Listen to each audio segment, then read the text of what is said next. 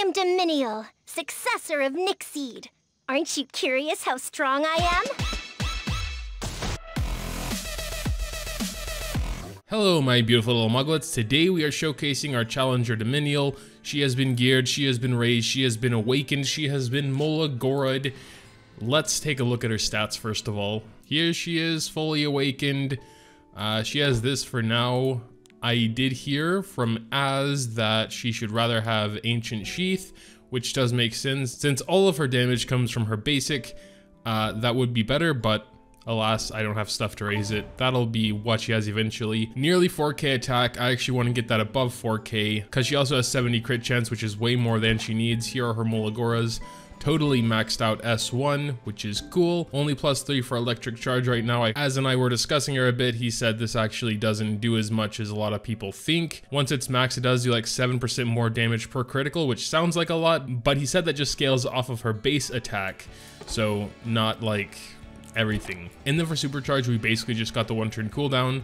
I'm not really planning on using her for a combat readiness pusher, although at max it does give 20%, which is actually not bad. But we're gonna see what we can do with her gear real quick. This is what I initially had her in, but she ended up having too much crit rate. So we're probably gonna give her a broken set instead of the crit set, since she really doesn't need more than 50%. This would get her above 4k attack, but drops her down to 304 crit damage, so it's a bit of a trade-off. I might actually just give her this really horrible crit damage necklace we got out of gear conversion, because the other one just has 10% attack, and considering this is a crit damage set, we can switch out one of these other pieces up here for something else. We have 165% ring, which is definitely not bad. 321 crit damage. I actually think that's fine. We didn't break 4k attack, but over 320% crit damage is pretty nice. We're going to be doing some Labyrinth first to try and take advantage of her electric charge.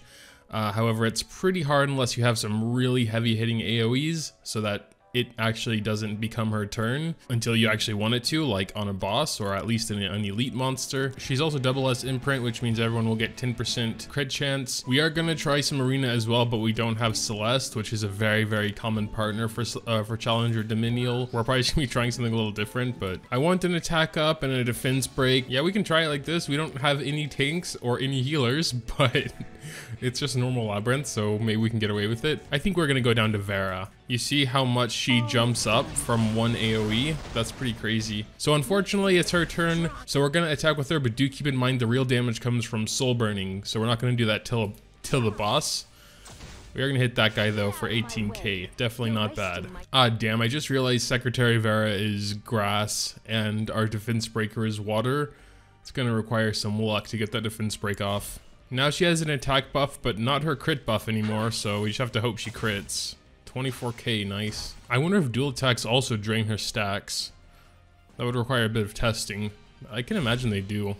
Damn, that bee is wrecking us. Probably should have considered giving Bellona the lifesteal artifact thing so she can heal a little bit. Alright, I'm not really sure what I'm doing yet, but let's go and give it a try. Oh snap, that's right, there are 5 things there. I think I'm going to just start with the attack boost though, and unfortunately I think an AoE will boost Challenger Dominiel over, but I mean we can try and get the defense break. It's just still not going to be that good. It's only 5 crits. Yeah, boosted her way above. Shame. Oh, but Vera did get defense broken. Burn it. Let's see what happens. I don't expect a one-shot, but that would be pretty cool. Come on. Boom. Oh, man. I mean, that was pretty dope, though. 47k and also, like, one shot to transform, at least. Also, defense broken again. We're gonna soul burn her basic again and see what happens. Burn. Boom. Get out of here. Pop. What? That was 137k, dude. Holy hell. Alright. I have no idea why it was so much more that time.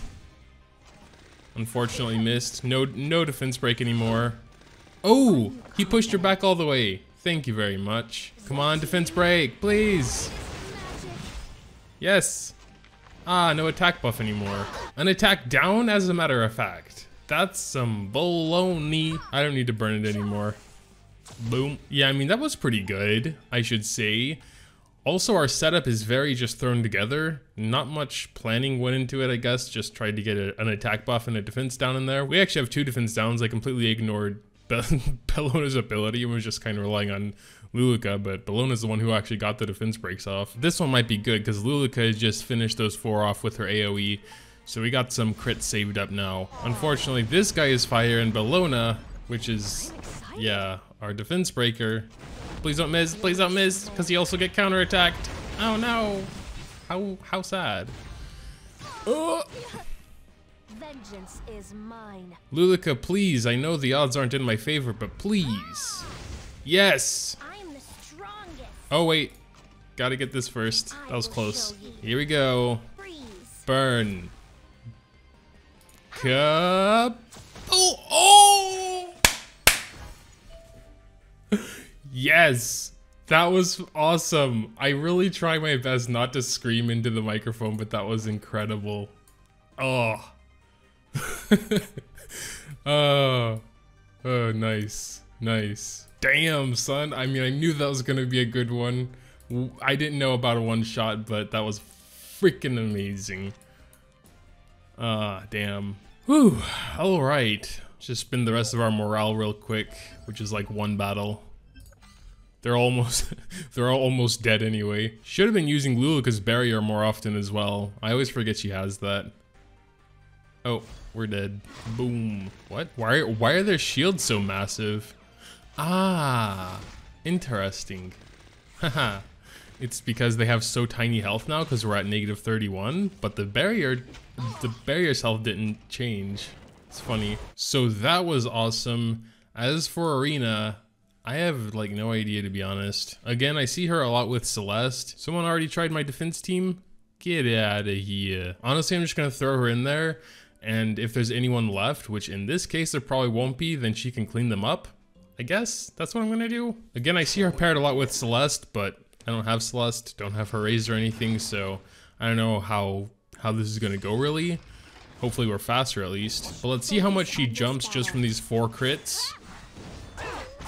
See, unfortunately we can't actually use her because Judge Kisa is too overpowered. Yeah, let's go for a more tanky team. This is definitely a much more tanky team. That might be a bad thing, honestly, but let's try it. Oh crap, I forgot we can't burn her S1 without another book. Probably should have thought about that. Yeah, she's gonna heal. Damn. Ugh. Huh. I don't know, to be honest. If Rel doesn't jump from something, then we might be able to kill her with Moonlight Shuri. Go! Nice. And boom.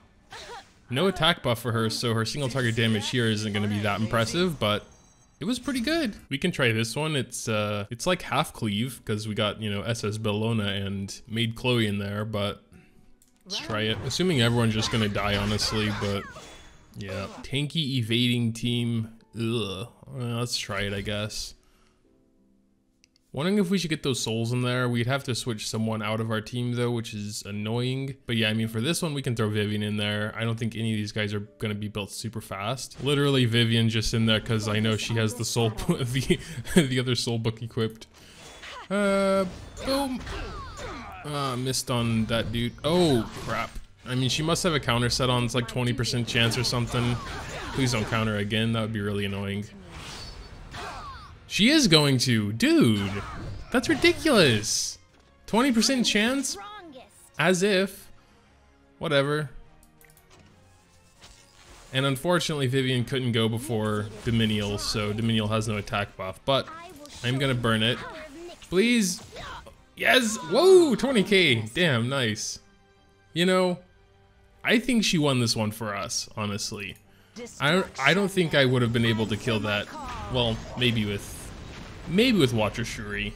Watcher Shuri doesn't do that much though, which is weird because he penetrates defense. I think he just has low multipliers. And of course, he's not built nearly as well as Challenger Dominiel, so I can't, that's not fair. This one I'm a bit more iffy on. I think we need the speed, but also Sid, I don't think I can outspeed him even with, you know, Shuri. And I'd rather kind of keep Vivian in there for the extra souls so that even when Sid takes 20 away, we'll still have 20 and enough to burn. But then Bazaar is probably also quick, and he can do some annoying things. Sid is definitely faster. Oh no. Oh god, that was close. Now's my time to shine. Should have known he'd go for Judge Key's head, but thankfully they put all speed into him, so she didn't die. I can also thank Draco Plate for that. Huh? I thought you were dead. Bellona only shares with the front line, right? So that wouldn't count if I hit her. Well, Bellona shouldn't jump. It should be Vivian's turn next. Hopefully. Alright. But yeah, there's actually not too much else to say about her. I'm pretty sure she is the best single target damage dealer in the game, or at least the one with the highest potential in general, due to the massive soul burn on S1. If I remember right, it's 2.5 like Ravi's. But with C.DOM, you don't really need speed because she's always getting boosted by her electric charge. You don't need more than 50 crit chance because she gets this. So you can pretty much pour everything into crit damage and attack, which, as you can see, we have done pretty much. There's a little bit of other stats, but can't be perfect, I guess. Again, she can be even more impressive, obviously, with that basic attack artifact, Ancient Sheath. She is pretty versatile though, because you can just use her as a support buffer with her crit chance and combat readiness boost. She unfortunately doesn't have very impressive base speed, especially for a combat readiness pusher, but she could be like a secondary one. And yeah, of course, there's Celeste as well. I should actually have one. So Celeste has a speed imprint, which is obviously good for Arena. Once it's awakened, she'll give herself an extra turn and an attack buff, which she can then lead into volley. You can potentially decrease her combat readiness, and of course, that is AoE. You're going to want to build her with crit damage, so, you know, it'll boost Celestial Dominiel up, and she has incredibly good base speed at 116, so she's a good partner. But yeah, I haven't raised her yet. Regardless, make sure to tell me what you think about Challenger Dominiel. I know we only did Labyrinth and Arena, but I think that's enough of a showcase. You know, she's going to do really good single target damage pretty much everywhere since she is dark. But yeah, any thoughts? Drop them in the comments below. Leaving a like to enjoy is always greatly appreciated as well. Subscribing to the channel is very much appreciated as well. Thanks, as always, for watching, and until next time.